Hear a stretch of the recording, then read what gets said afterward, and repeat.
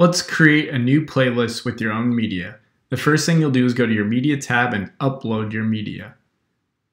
From there, you'll select the content that you'd like to upload into Playlister. We'll show you a progress bar and then process the thumbnail. During the upload process, we automatically reconfigure all your content so it optimizes it for viewing in the classroom and streaming to your families at home. Once it's uploaded, you can hover over the thumbnail to get a preview of the image.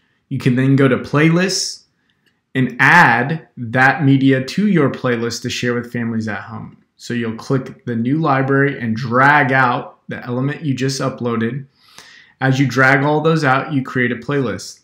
To share with families at home, you click the Honey button here and enable the share link and then copy the share link. The share link can then be posted to Facebook. You can send it out via text message, email, or post it to your website.